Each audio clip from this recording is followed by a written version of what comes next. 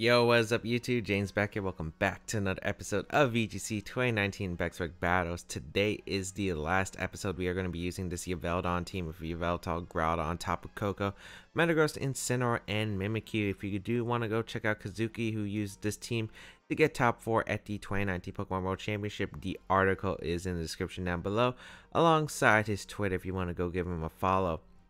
But otherwise, we are going to get started and play some games with this team. And the question of the day is, which of the Hoenn Weather trio do you most like or most prefer? Mine would probably be Kyogre. I just really do love Kyogre, both competitively and design. I do really love water types as well, so Kyogre is probably my favorite, especially to use.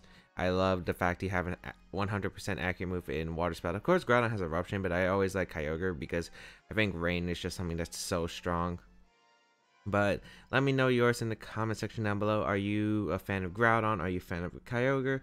Or are you more of a fan of Rayquaza? And I restarted my rating because I couldn't find games. Taking half an hour to find games I think is a little bit ridiculous. So I'm going to be starting back at 1500. But we have a opponent with a team of Necrozma, Duskmane, I almost said Solgaleo, Kyogre, Salamence, Tapu Koko, Tapu Lele, and Celesteela. Definitely a threatening team, no doubt. But yeah, we'll see how this goes. I do like, probably I would like the combination of Tapu Koko, Metagross, Groudon, Yveltal, I think. Overall, yeah, I like that combination a lot. I like Tapu Koko, Metagross as a lead because of the fact that Electro Web is pretty solid against my opponent's team, and I can Electro Web into a Electro Web just threats like the Tapu Koko, and then Metagross can go for the Stormy Tantrum double up, which I really like. Having Groudon and Yveltal in the back is solid. Incineroar does kind of look nice for the Salamence as well as Celesteela and Tapu Lele, and can do well against Necrozma, but I don't think it's exactly the call. Because I feel like I want my own top. I feel like I want all the other Pokemon more than I want Incineroar. And Mimikyu, it's alright in this matchup, but I wouldn't say it's the best Pokemon here. So we'll see how this goes. Not exactly too sure, but yeah, I think the priority, of course, is to get rid of the Tapu Koko so my Yveltal can do a lot of work. Because if Yveltal is freed up, it just does so much against my opponent's team. My opponent doesn't exactly have a Dark Resist other than Tapu Koko. And Tapu Koko is the only thing that really just does a lot of damage to the Yveltal other than Kyogre with a electric type move that has Thunder or a Water Spout. Speaking of Tapu Koko, we're going to see the Tapu Koko lead off with the Salamence right here. So interesting position here. I don't know if my opponent's gonna go for Tailwind or not, which is the scary part, because if you do go for Tailwind, it's gonna be a little bit troublesome here. So I could go for Nature's Madness. I could also go for the Z move into Tapu Koko to put in range of Bullet Punch if I really want to. The question is, do I really want to use it on the Tapu Koko, because I could save it potentially. I think it is kind of worth it to deal with the Tapu Koko, since I think Tapu Koko is the biggest threat. I could use on the Celesteela. I'm not really too worried about Celesteela at the moment though. So yeah, I think I'm just going to protect Metagross and go for the Z move into the Tapu Koko, as we actually see Salamence protect here. So that's completely fine. I think I would have preferred to get a Electro Web off here, because I could have stopped me Tantrum the following turn. My Tapu Koko does go first, and we'll use that Guardian of Alola right here onto the opposing Tapu Koko. So as long as it's not Berry, we should be good. Then Bullet Punch can finish off this Tapu Koko, which is great. The problem is my opponent, I assume, goes for Tailwind the following turn, so my opponent is going to have a speed advantage. But as long as I'm able to play through that, I feel like I'm in a pretty solid spot. So we'll slam down this Tapu Koko for some nice 75% chip, and Electro Web actually going to come out from my opponent's side, so that Tapu Koko also revealing the Electro Web, targeting down my Tapu Koko, and Metagross protected. So yeah, it looks like we had some similar ideas. I'm going to go for, do I need a speed advantage against Salamence, or would I rather just go for a Nature's Madness? I think I'd rather go for Electro Web right here. And I think we're going to go for that Bullet Punch into the Tapu Koko slot. I just don't know if Bullet Punch will KO from regular Metagross, but I assume it would. I feel like that amount of HP Bullet Punch should be able to carry.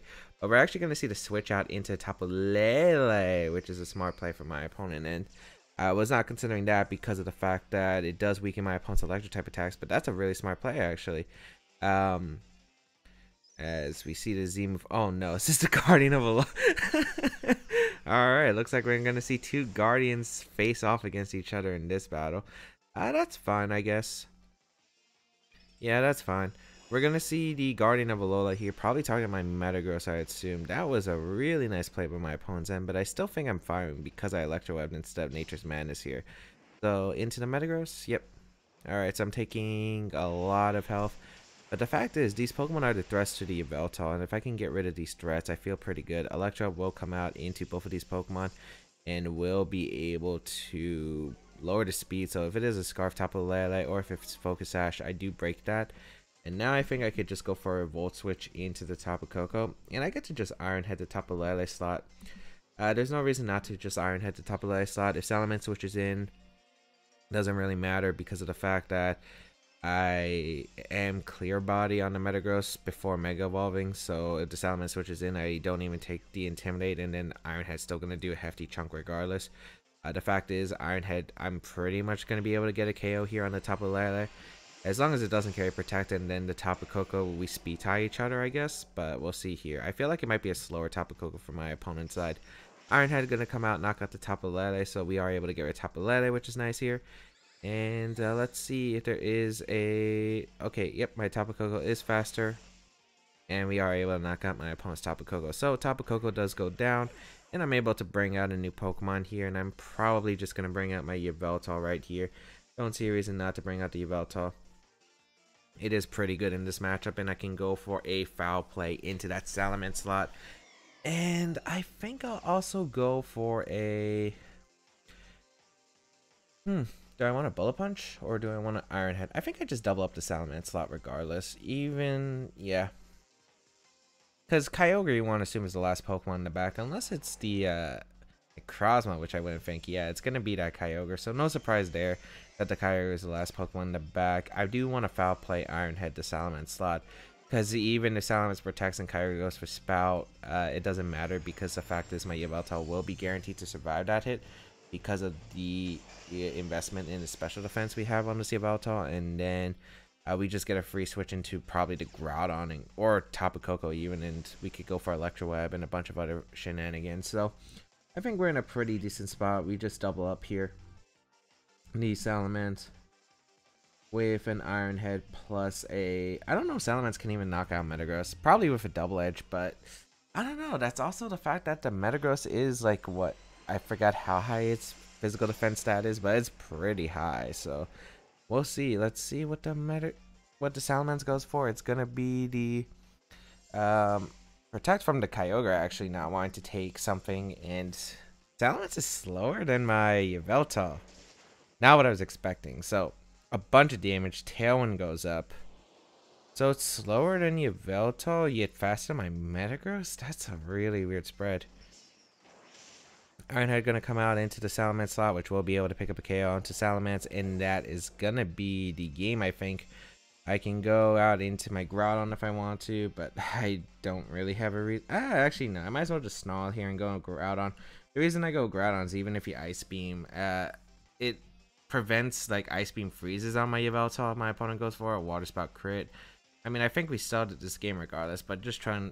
I think this just is a better way to handle the end game, because like my opponent could maybe theoretically win with like quite a bit of luck, but this reduces the possibilities that my opponent has of getting that luck, specifically an Ice Beam freeze or a Water Spout crit onto my Yveltal here.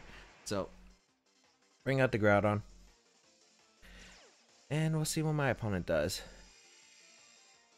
Maybe I should just foul played, but it doesn't really matter, I think. Goes for the Scald, actually. Okay. Snarl gonna go out into the Kyogre slot, so the Kyogre is gonna be a -1 special attack, and this should seal up the game because now foul play, Earth Power, The Tailwind's going to peter out soon. I can bring out my Tapu Koko once that happens, once the Kyogre is shipped. And this game should be 100% sealed at this point. The match is going to be forfeited because my opponent realizes that there is no possibility of my opponent taking the game. And we will be able to win the first game of today's episode. So, not much to say. The fact is I was able to get the Tapu Koko really low. I was able to remove the big threats to Yveltal immediately and then isolate the Kyogre by itself.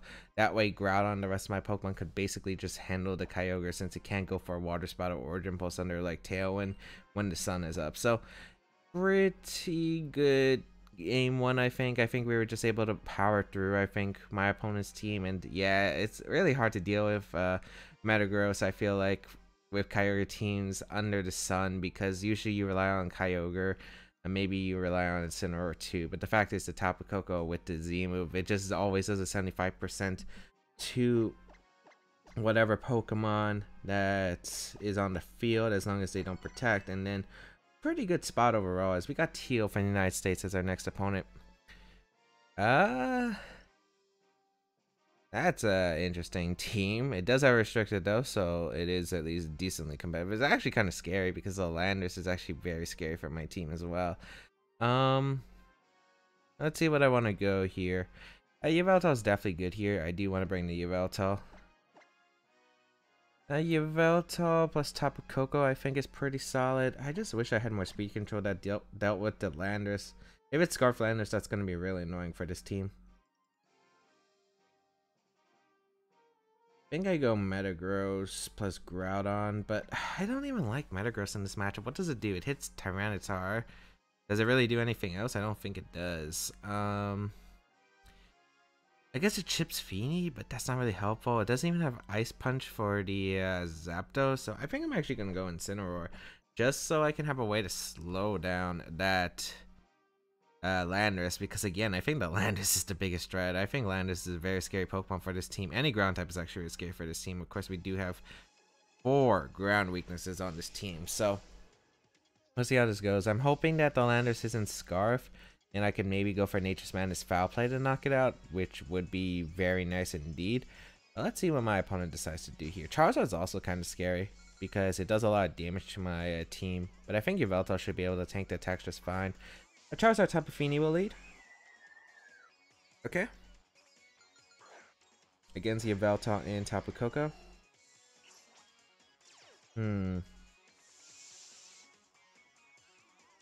So I have no idea what my opponent wants to do. Could be a Nature's Madness, could be a Nature's Madness Protect, could be Tailwind on Charizard.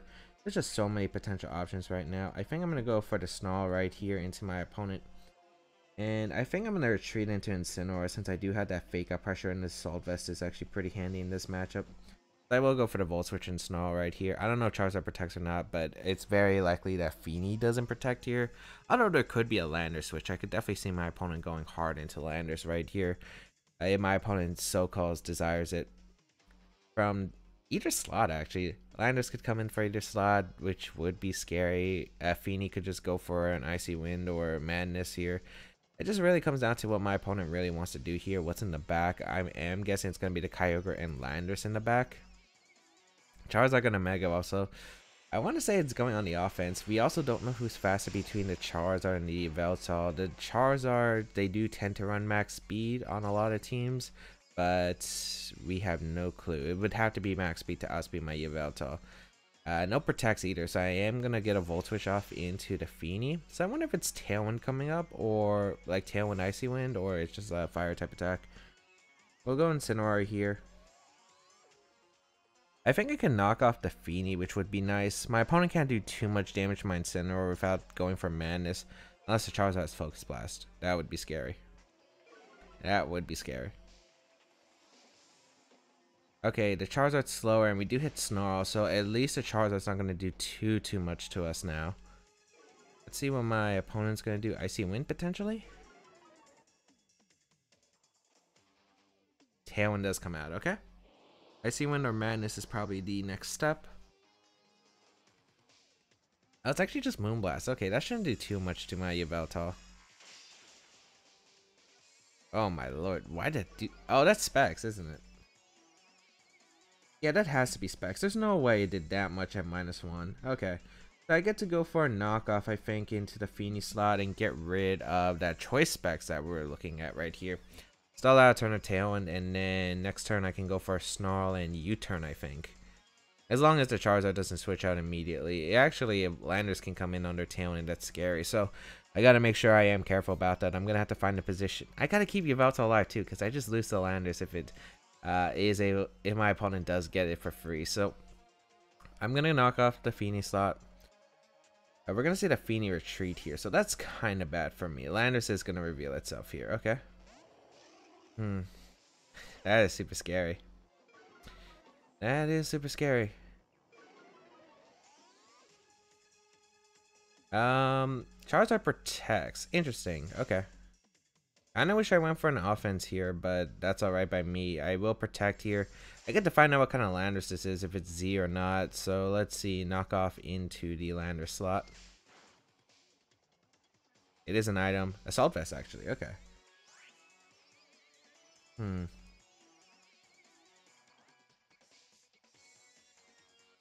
I think we should be good. Okay, so you can't knock out Incineroar in one hit. I don't think you can knock out Yveltal. I don't think Rock Slide Heat Wave would do it. I'm gonna foul play the Landers because I need to get rid of the Landers, and I think I'm gonna U-turn out the Landers slot too, since I know Landers can't protect here. I don't think I have a safe play. Tapu Koko doesn't want to switch in. Groudon doesn't want to switch in, and my opponent clicks Earthquake, so I can't risk that. We'll see what my opponent does. It's actually going to be Charizard that's hard switching here into the Feeny slot once again. So bringing out that threat of a Tapu Fini. And Rock Slide. Okay. Yveltal Voice, which is huge. I don't think it would have KO'd, but I think it would have activated Barry, and then I would have just had to fight through a flinch. So we're able to get a foul play off in the Landers, which should be able to get the knockout. Yep. Alright, so that's the biggest threat, I think, to the team gone. And I don't flinch with Incineroar, which is nice, because now I get the U-turn off.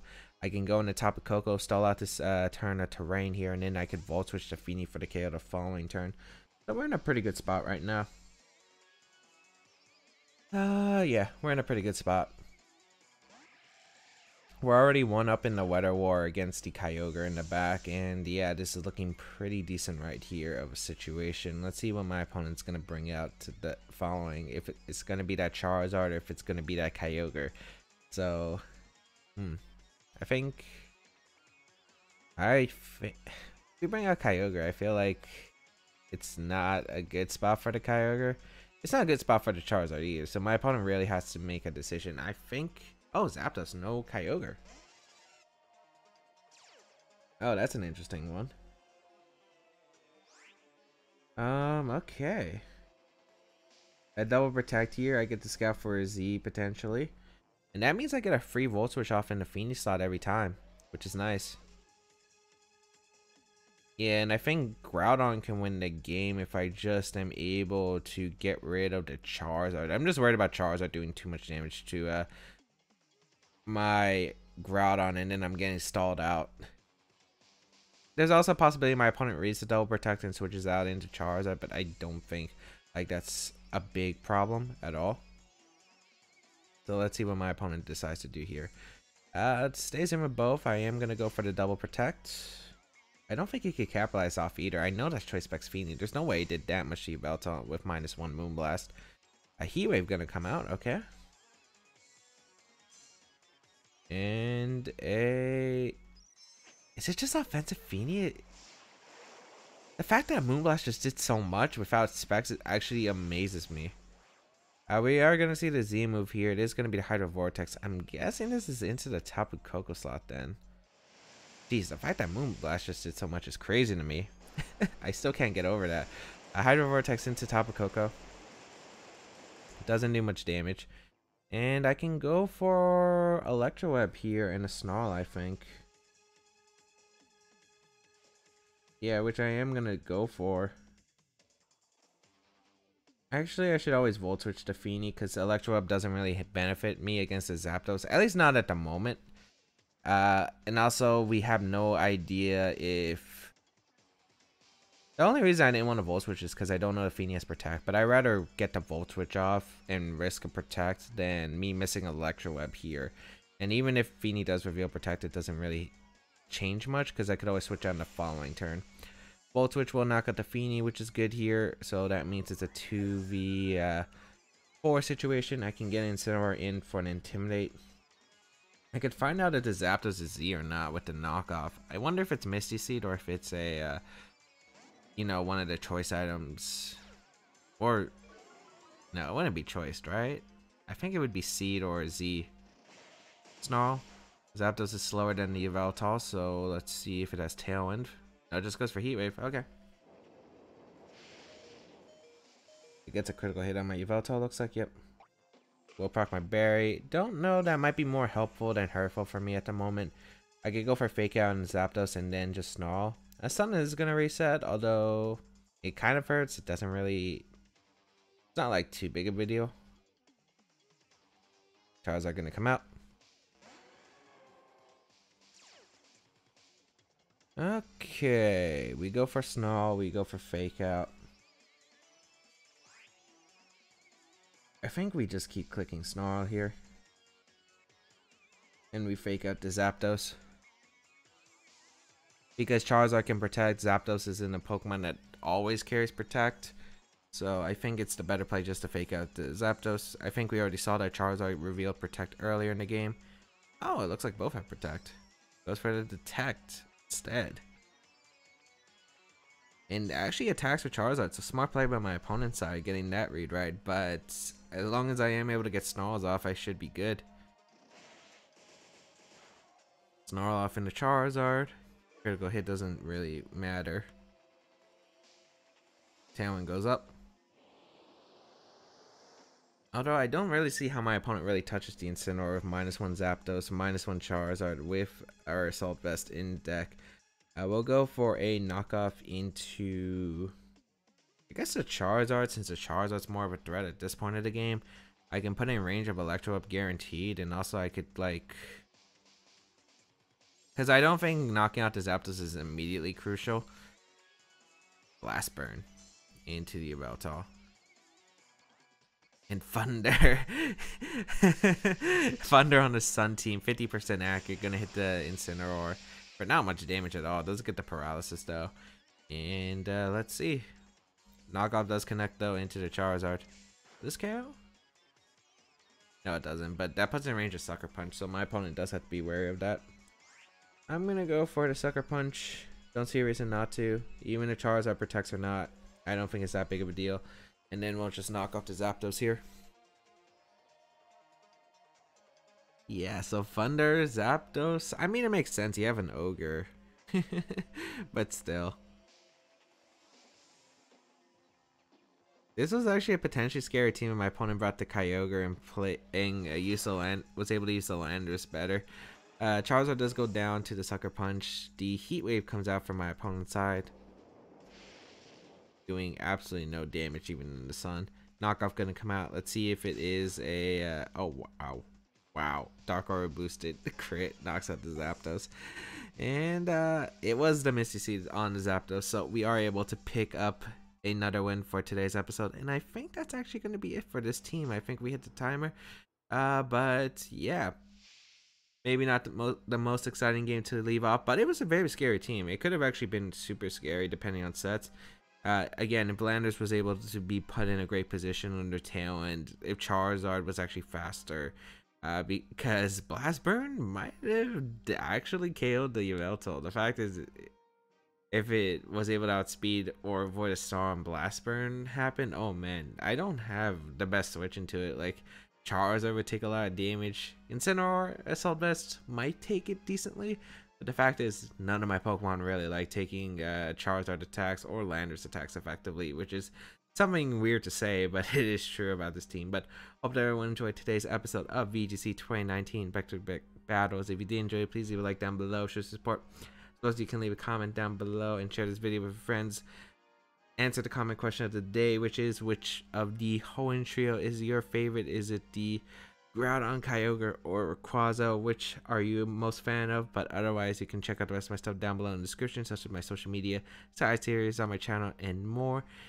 If you do want to go an extra mile, support my channel, you can support me on Patreon or through my Twitch channel. I am very thankful to the people who support me on those platforms, but otherwise, that's pretty much it. If you have used this team, if you have enjoyed this team, or let me know what your thoughts about this team in the comments down below from what you've seen so far. But otherwise, that's pretty much it. Next time, we're going to be using another team from the World Championship, but otherwise, thank you all for tuning in. Have a great day, people, until we battle again.